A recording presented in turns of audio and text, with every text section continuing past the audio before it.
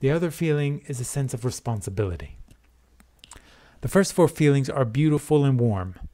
When you pray well, you feel safe. When you pray well, you feel loved. When you pray well, you feel like a child. When you pray well, you feel you are different and special.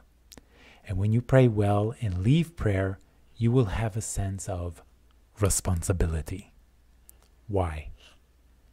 Because without even thinking about it, you are forced to be like him. You have to preserve his reputation. You now belong to him, so you are responsible for his dignity as your father. The responsibility is not in saying do and don't. It is a child's responsibility.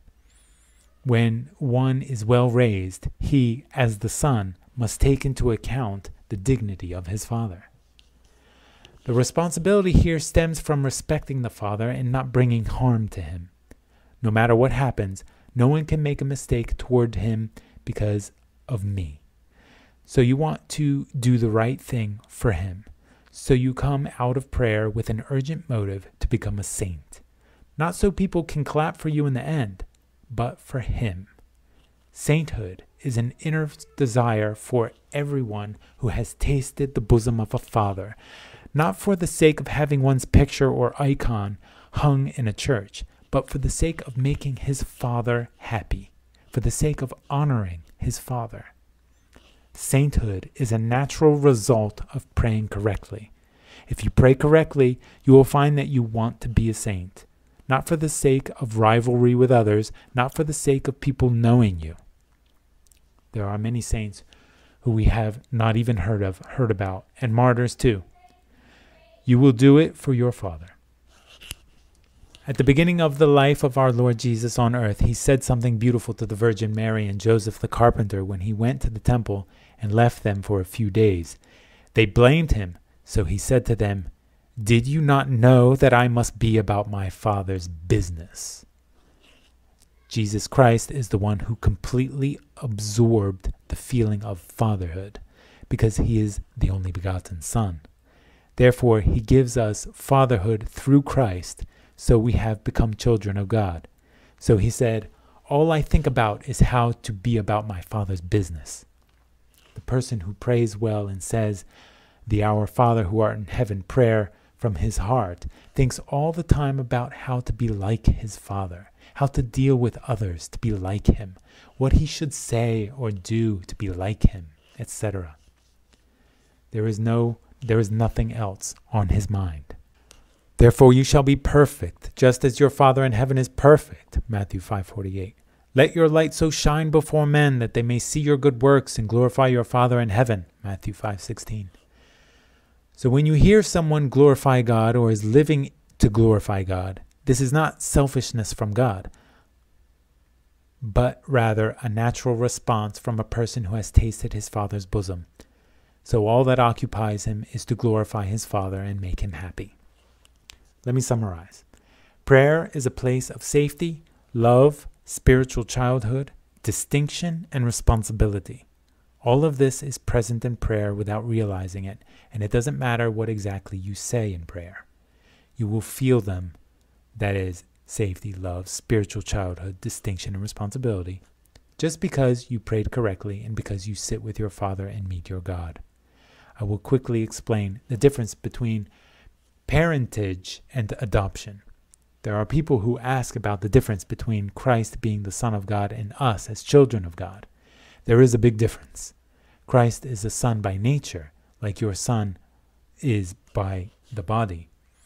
You may be a teacher in a school and say all the students in the class are your children, but there is one child who is really your son, and it's the one who is from your body.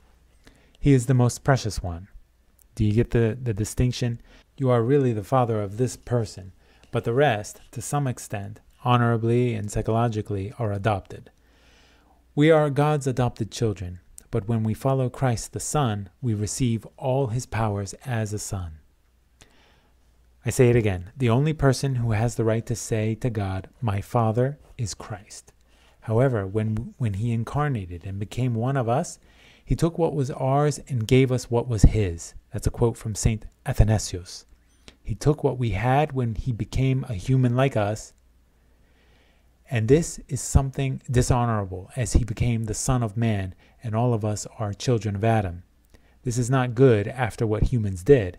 And when he gave us what he had, we also became children of God. So he loses along the line, and we are the winners along the line.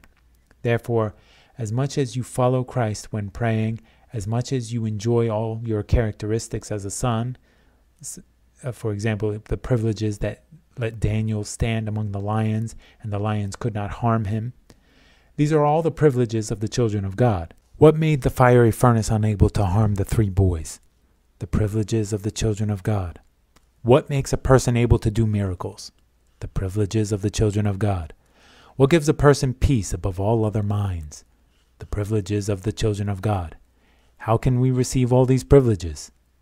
They are deposited into your account, but you do not withdraw them because you are not close to the only begotten Son. You don't take from him.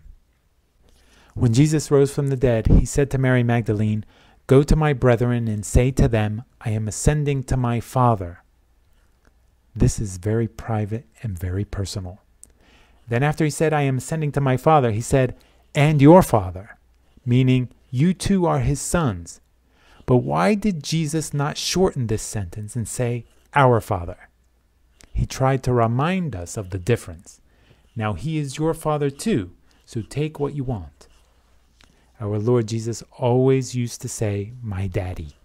And this brings us to the real meaning and idea of my Father.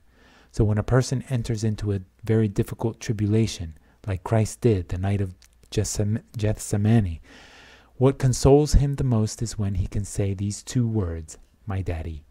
That is, if the person had reached the same meaning of these 2 words that Christ had intended. This will comfort him, even if he carries all the worries of the world over his head. They, that is the worries, will be small.